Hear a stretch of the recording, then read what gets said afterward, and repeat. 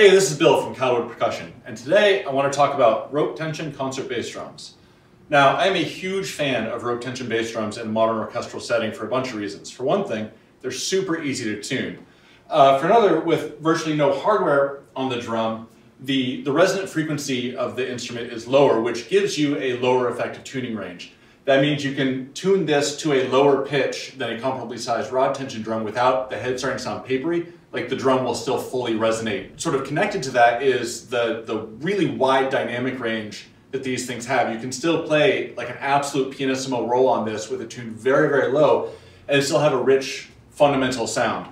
They're great. And then also, with no hardware on this drum, there's nothing on this that can rattle. You're never chasing down rattles with a rope tension concert bass drum. The one question that I most often get about these though, when I'm talking to people about this type of instrument is, hey, that's all cool, but like, what happens when I have to change a head? And I can totally understand why, you know, if you don't use rope tension drums a lot, if you don't have a lot of experience with it, that could seem like a really intimidating thing. But honestly, it's just not that big of a deal. And so that's why I wanted to make this video, to show just how easy it is to change heads on a drum like this. First thing, obviously, is to take the drum off the stand and put it up on a table or a workbench. And when you do, put it on whatever working surface you're going to use. You want to make sure that the knot and drag rope are on the bottom. It's going to make it a lot easier when we go to unlace this thing. So the first step is to loosen all the ears. So we're going to fully disengage all the ears all the way around the drum. The next step is we're going to take out the drag rope, undo this pigtail knot, and then we're going to start loosening the rope. However it's secured on the end, you just pull out the end of the rope and untie that last little loop. And from here, this is just sort of a chain of loops, and you can just pull it and all those knots come right out. Just like that. Take this, put it on top of the drum, so otherwise the rope will pick up a lot of dust. We don't want that. This knot, what we call a pigtail, is really just the rope wrapped up around itself, and we'll talk about that more in a little bit. But there's usually some type of knot here at the end of it that's just keeping the pigtail from coming out. So you just want to loosen that. And now, when you have only the pigtail left, to take this out, you just pull. And then you're ready to go. Once we're to this point, you want to just pull the rope all the way out from the eye splice. Now, again, when you're doing this, if the rope falls on the floor a lot, it's always going to wind up getting pretty dusty. I will generally either just keep throwing the rope back up on top of the drum as I'm working, or I'll grab an old bass drum head and just throw it on the ground in front of the work area, so that as I'm putting the rope down, it's always just going on that old bass head. We don't have to unlace this whole drum to change heads. All we have to do is unlace to about here, and then from there, we're just loosening. So to begin, you want to pull the rope back through this ear.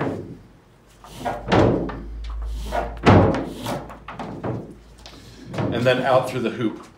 Now sometimes this just comes out very easily, and then sometimes it kind of wants to stick a little bit.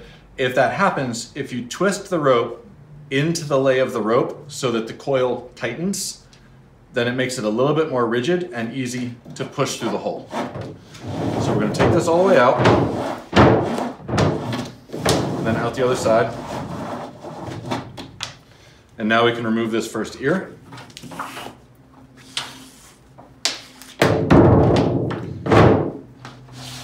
And we're going to do the same thing here on the bottom. If you can pull the drum so you're sort of working off the edge of a table when you do this, it makes it a lot easier.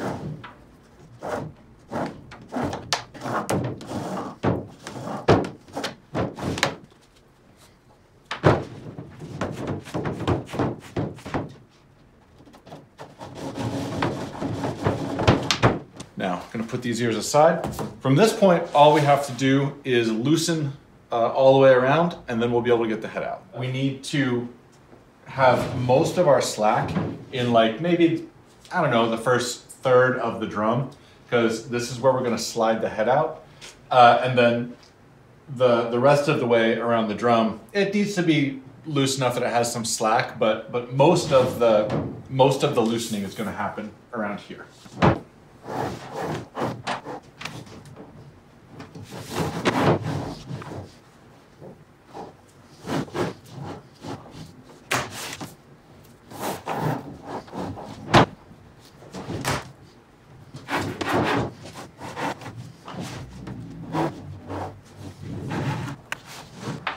You can see that there's a lot of slack in each of these, and that should be enough. So from now, all that's left to do is pull this slack back around so that all of these they don't have to be loose with a lot of slack like this, they just have to not be tight.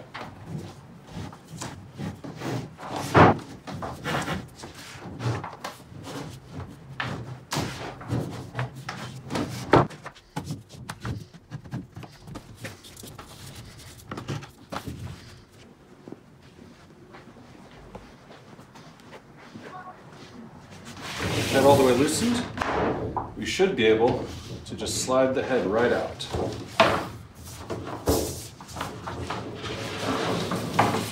Just like that. If you need to change both heads, you can pull the shell out and pull out this bottom head, or put this head back on, bring the hoop back up, and just flip the whole thing over and slide out the other head. Either way, whatever feels easier to you. Regardless, at this point, you want to do whatever if you need to clean up the bearing edge, if there's a bunch of dust in there, if you haven't done this in a while, whatever you need to do to sort of clean this and prep it for the new head. Normally, I'll just get a soft rag and kind of wipe off the bearing edge, get rid of any dust. Sometimes maybe I'll put a little bit of wax or something on the edge, just depends on the state of the drum, but this one is ready to go, so we're just gonna slide the new head in here and pull the hoop back up, and it'll be ready to tension.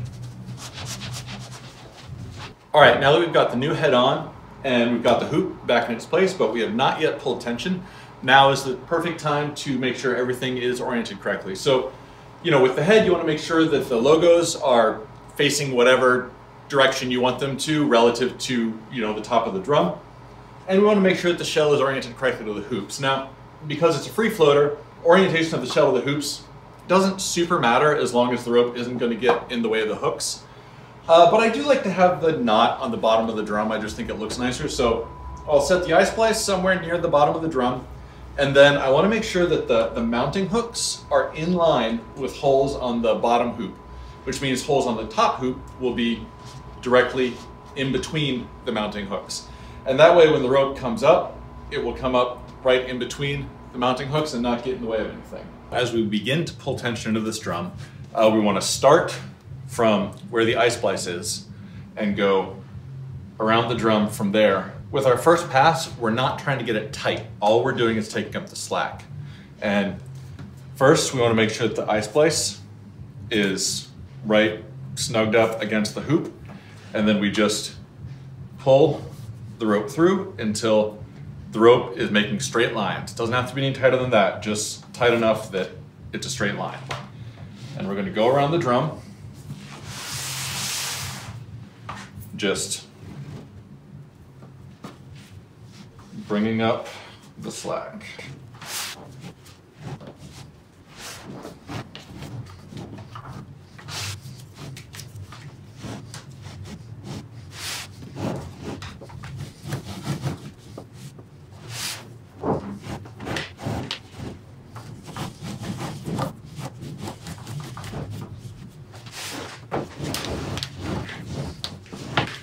We've reached the point where it's time to replace the ears that we took off. The way we do that is by, of course, finding the end of the rope. You're going to put the rope through the bottom of the ear. And again, if it's a little tight, twisting the rope into itself to make it just a little bit more rigid can help. Sometimes when the leather is really tight, you can take a pair of needle nose pliers or something and just, kind of widen that just a little bit. But generally speaking, that's not going to be necessary. So we bring the rope through the ear.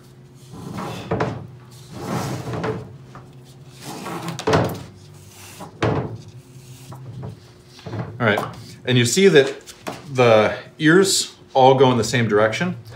If it's a drum that we made, there will be a felt pad on the back of the ear that helps to prevent the shell from getting crushed up. But either way, it's where the rawhide lacing on the ear is knotted. So the back of the ear is pretty clear. So you want to make sure that you put it on in the correct direction, so it's going to match all the others. And now we're going to go back through the hoop. So this goes up through the first hole.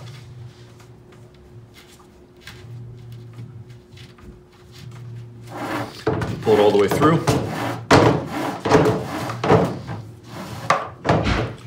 And back down through the next hole. There we go.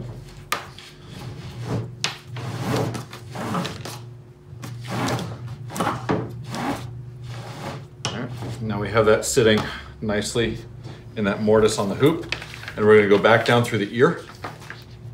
Again, making sure that we have the ear oriented correctly so that it matches all the others. And just push this rope through.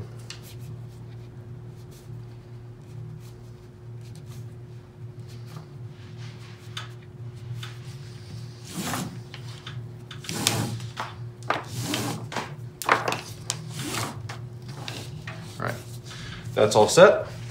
Now we're going to do the same process, putting the rope through the bottom hoop, back up through the ear, through the hoop, and to the eye splice. When we get to the eye splice, what we're going to do is put the rope through the splice. And for now, all we have to do is just tie that off. You can throw the rope on top of the drum.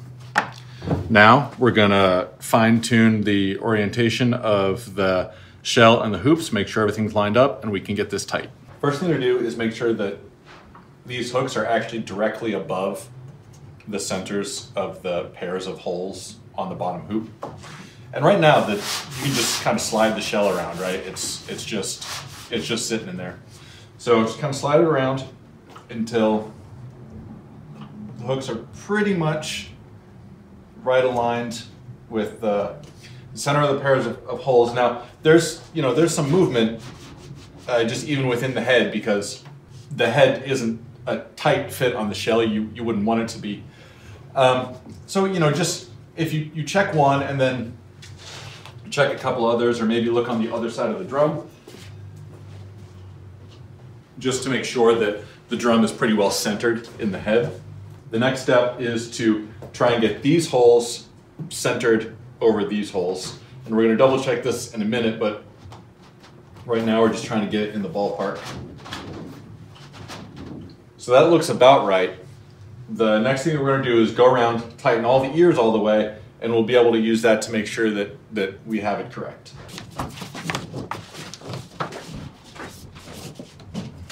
So at this point, we're going to stand back a little bit and check for two things. First of all, are the ropes making lines that are perfectly vertical and parallel to one another? And then are all the pieces of hardware actually centered in between the lines that the ropes create? As we're doing this, it's a good idea to check multiple points around the drum. This also helps to make sure that the shell is actually centered in the head as it should be. And we can see, it's more evident on this side actually, the badge and the vents and these hooks, we can see that it's not quite lined up correctly. Now, it is also important to note at this point that this is purely aesthetic. We can, leave this exactly as it is, pull tension on it, it'll tune up fine, it'll still sound great. You'll be able to hang it on the stand without anything getting in the way. This is purely an aesthetic thing, but I mean, we're going to the trouble to do this, right? We may as well make it look nice. I can see that the shell needs to go this direction relative to the hoops. The easiest way to do that is loosen all the ears again, which will make the shell move much more easily. And in the process of doing that, it's a good idea to just check and make sure that you are aware of the logos on the heads to make sure that in the process of moving the shell, you don't move those around too. Once you're satisfied that you've got everything lined up the way you want it to be, now it's time to pull tension into the drum. So we're going to begin on the first segment of rope after the eye splice. So you begin there and just kind of pull up, make sure that's snug, loosen the ear, and pull the rope through. You don't have to get crazy tight with this, just so that now, you know, we have some tension on it and it's snug. And we're just going to go around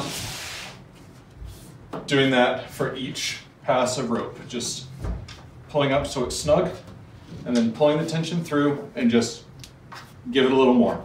And doing this just totally by feel, just, you know, try to pull each rope so that they feel about the same in your hands. And just a little little tug to get it nice and snug. And now we're here, there's a lot of slack there. We don't have to really lean on this to keep it from releasing. As long as you're holding this, the rope is sort of pinched in the hoop. It's not going to move. So as long as you just are holding this, you don't have to hold it real tight. It's going to stay put.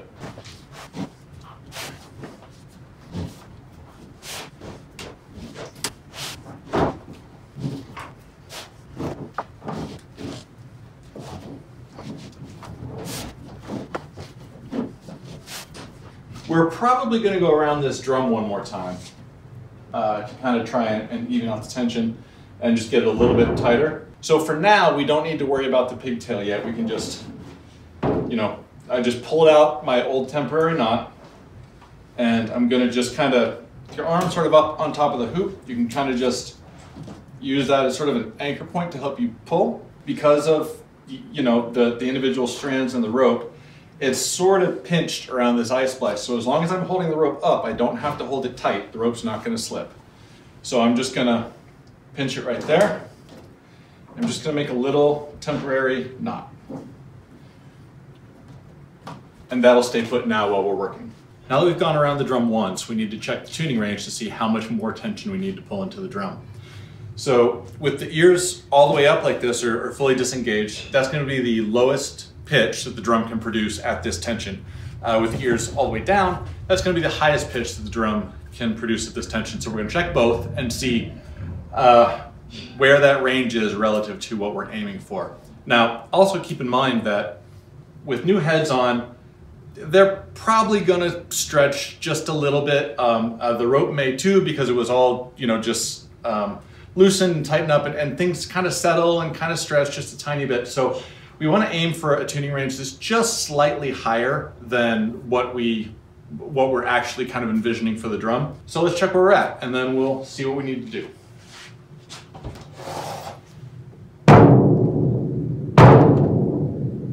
Okay, that is lower than we would want. Let's see what the high range sounds like.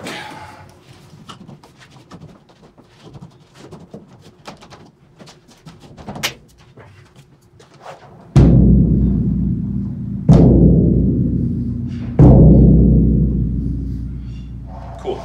Okay, so we need it to come up, not a lot, but a little bit all the way around, and then we'll check for any uneven spots. We're going to begin by going around, pulling tension exactly as we did before, leaving the ears down until we get to that rope segment to tighten it.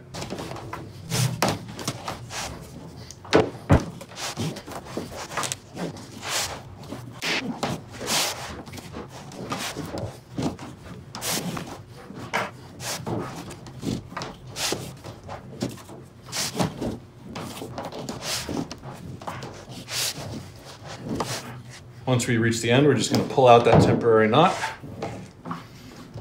give this a tug, pinch it down at the bottom, and another temporary knot. That's pretty good. All right, that's probably just a little lower than the lowest pitch we would want for this drum. Now let's bring it up.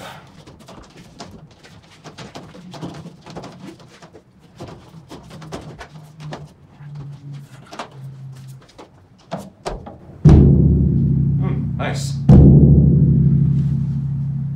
Okay.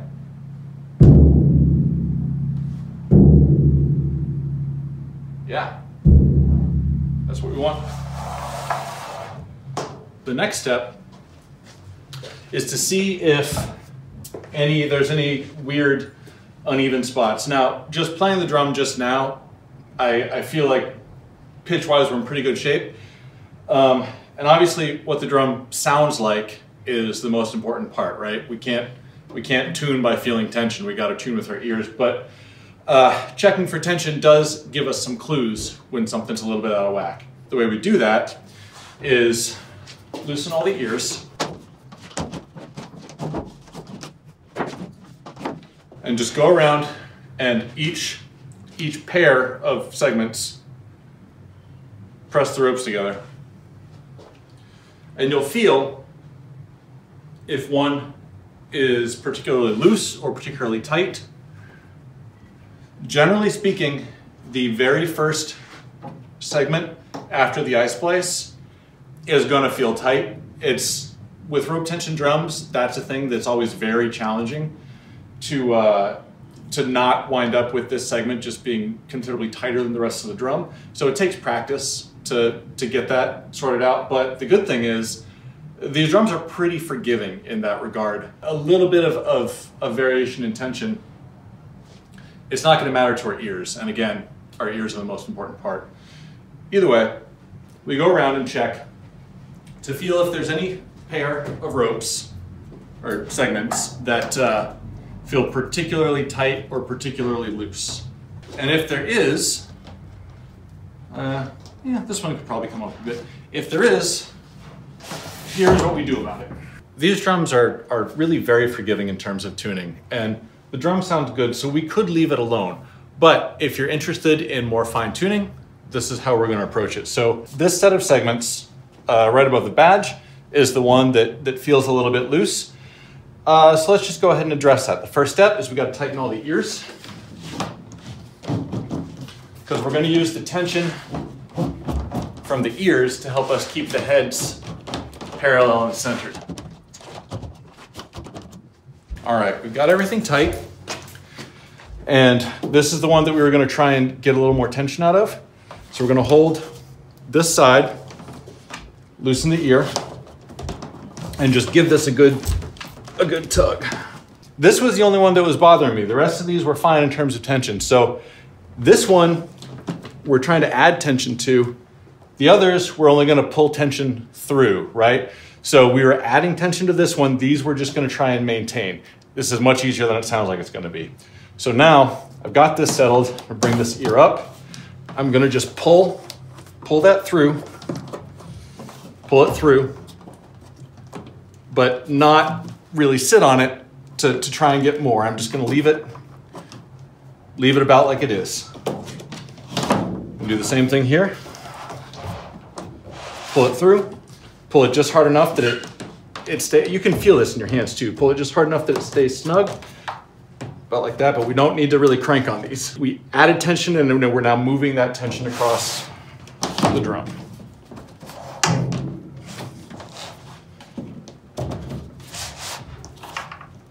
Like tuning any other drum, it takes practice to get these things to be really dialed in. These type of drums are pretty forgiving. This isn't really necessary, but it's good to know how to do. All right. Yeah. So now I'm just gonna make sure that those all landed. This one needs a little more. That's all there is to it. Now we're gonna pull this, same as before.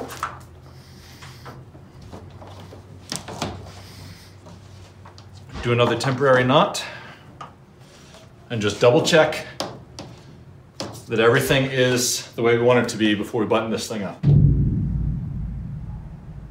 Cool. That's maybe like just at the bottom or slightly below what I think probably the usable range of the drum is, and that's what we're looking for. Now let's bring the pitch up.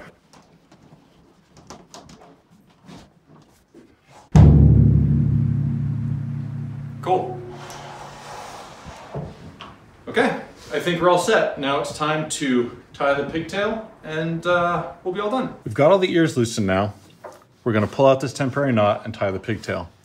So if you just pinch at the bottom of your knot so it doesn't snap back on you too much when you pull it out, we can release that. It's a good idea to give it just one more tug just to make sure this is nice and tight. Pigtail is a very easy knot to tie. In fact, I'm not even sure if it's really a knot. So you twist the rope into the lay of the rope so that the strands of rope coil up on themselves. So it's like you're tightening the spiral of the rope, and you see it makes this kink, all right? So you get that first one and just hold it. Continue to twist the rope in the same direction, and it will want to spiral onto itself and guide those spirals behind that first kink. The cool thing about this is as you continue to twist the rope so it spirals behind itself, you're actually pulling just a little bit more tension into this last strand, because this is always the hardest one to get tight. So we're going to continue twisting and go behind here one more time. Just give it kind of a pull. All right, that's pretty good.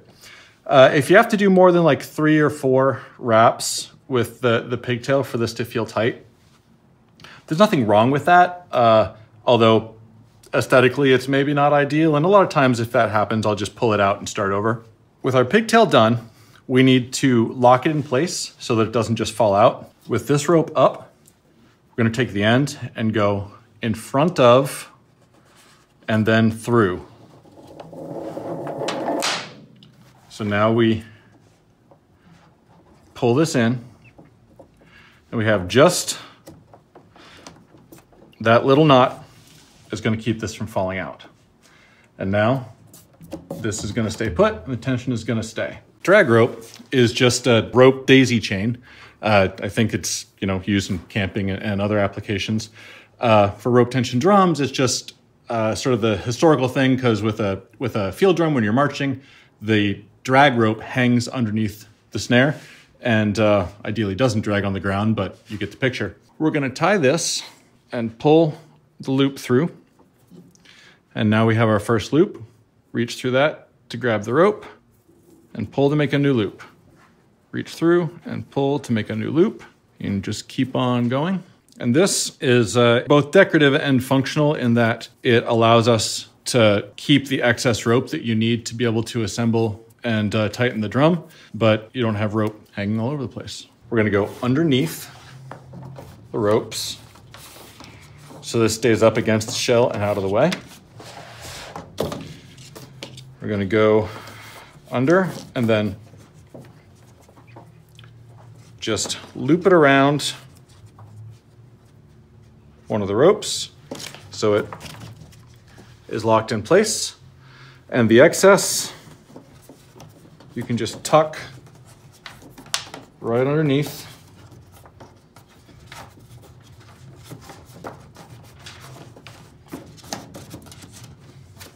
And there. Well, I hope that was helpful. If you have any questions, please feel free to ask in the comments below.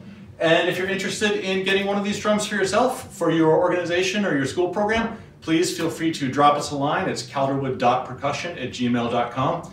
Thanks for watching. We'll see you next time.